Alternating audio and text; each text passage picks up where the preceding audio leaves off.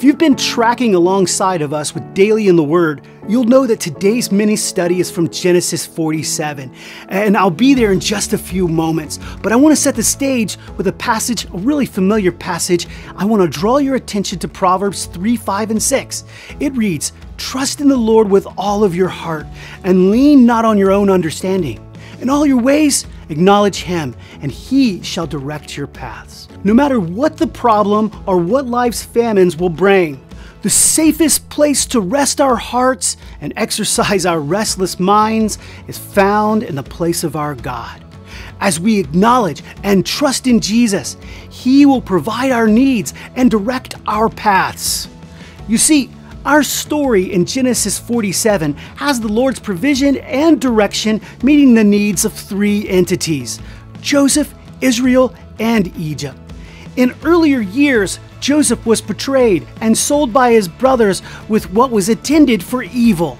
But the Lord was with Joseph, and through a series of events found in earlier chapters, He turned the brothers' ill intent into means of provision and blessing for Joseph.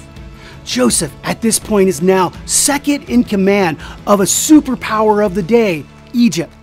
We also find him reunited with his father after many years. Our God is such a God of restoration.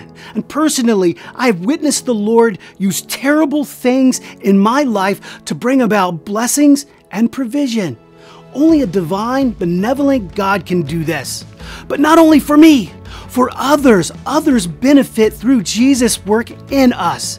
It is a natural overflow. From Joseph's platform, we are told that Israel was saved in the midst of a famine. Verse 11, "So Joseph settled his father and his brothers. He gave them a territory in the land of Egypt, in the best region of the land of Ramses." So, not just Joseph benefited from trusting in the Lord, but through him, all of Israel would be saved, and the overflow next affects all the people of the land. You see, as Joseph trusted the Lord's leading without compromise, the Lord prepared him for a great famine, and Joseph took the necessary steps to ensure Egypt would be ready, storing 7 years of grain. And you remember that from chapter 41.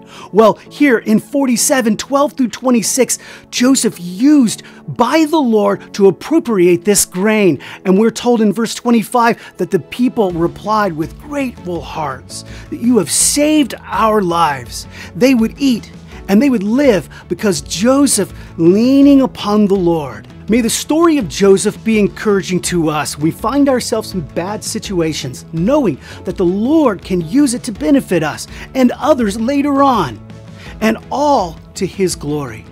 May we each trust in the Lord with all of our hearts.